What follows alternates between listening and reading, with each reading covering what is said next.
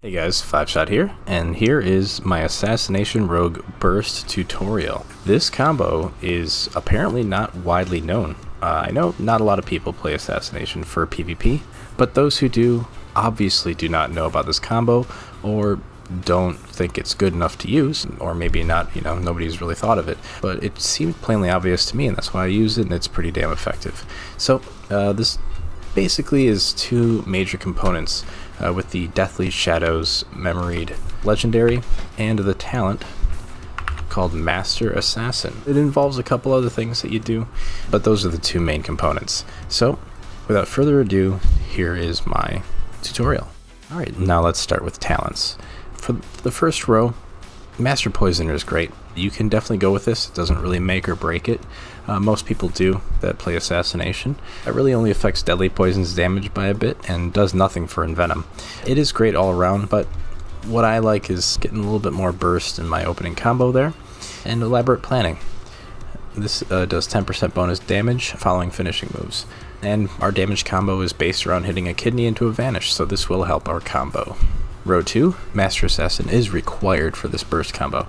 It is one of the two key components, but just look at how many people do not take this talent. It's such a shame they haven't figured this build out yet. Now, normally Subterfuge is obviously a great choice. Without a doubt, gives you so many tools, but the glory days of Assassination, Wrath of the Lich King onwards, following buffs, nerfs, whatever, in its glory days, Assassination had damage at the forefront, and we're doing just that. We have a pretty insane damage peak right out of our opener. Row 3, Marked for Death. This is a no-brainer. Most people take this as utility, but what's most important to us is that it helps set up the combo. Elusiveness, this is a great choice. Basically, you have a little bit of damage reduction on a short cooldown.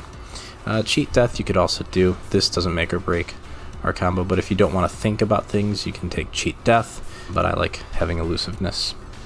Row 5, Prey on the Weak. I really like this because it's another 10% damage while the guy is either cheap shotted or kidney shotted. So for this to work, the guy has to stay in the stun. Internal Bleeding receives the bonuses from our damage combo, and the guy doesn't have to stay in kidney shot. So this I actually recommend more, but if you want to have fun and if the guy's not expecting it, this is, it's so good. Venom Rush for row 6 for sure. Alacrity, most people take this.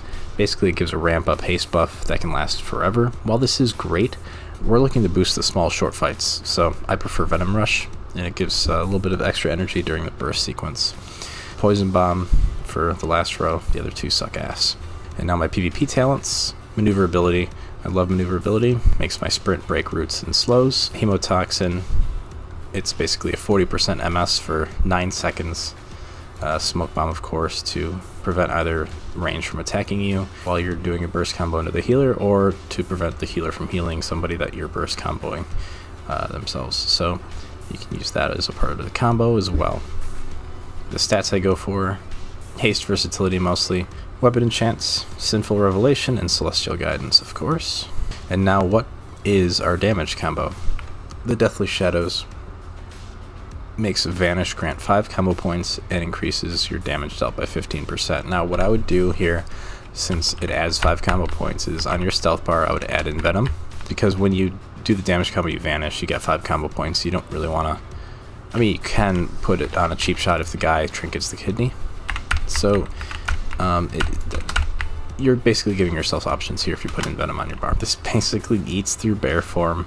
It eats through a lot of defensive cooldowns. Okay, so guys, remember, Venomous Wounds, you get 8 energy every single time. Garrote Rupture, deal bleed damage to a poison target. Shiv, which is critical for this, because Shiv increases your nature damage against a target by 20% for 9 seconds. This includes envenoms and poison bombs. Kidney Shot dumps your combo points, so that you clear your combo points into the Vanish, which gives you all the combo points back. And that starts your insane damage with the legendary effect. And then the legendary effect giving you that 12-second damage boost combined with Master Assassin while stealth is active or shortly after breaking stealth. Those increased damages are basically all crits. And obviously during this combo here, you'll want to hit your trinket whatever, you know, damage boosting ability you have within your trinket, or maybe Blood Fury, something like that. I have a macro here anytime at the beginning of your combo here, PvP trinket and /cast Blood Fury.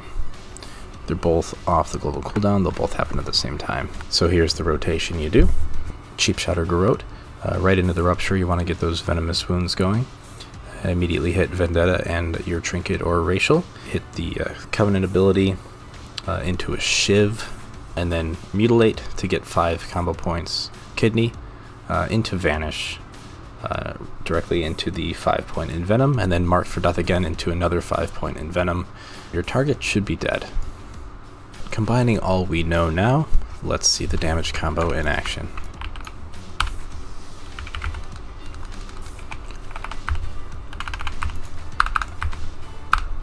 And there it is. There you have it, folks. Hope you've enjoyed this tutorial, guys. If you have any more questions, let me know, and enjoy some more clips of my burst combo here in action.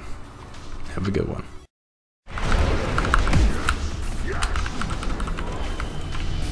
Yeah, that's how you do it. Yeah.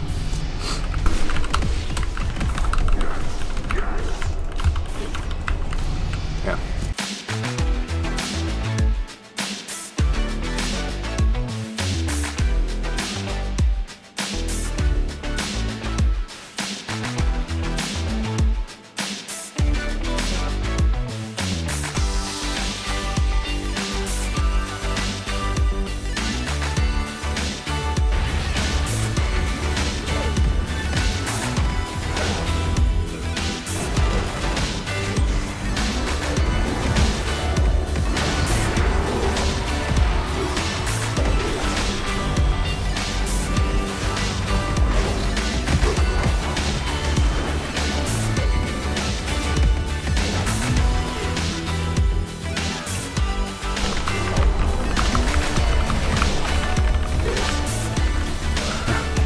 There's no escaping my burst combo.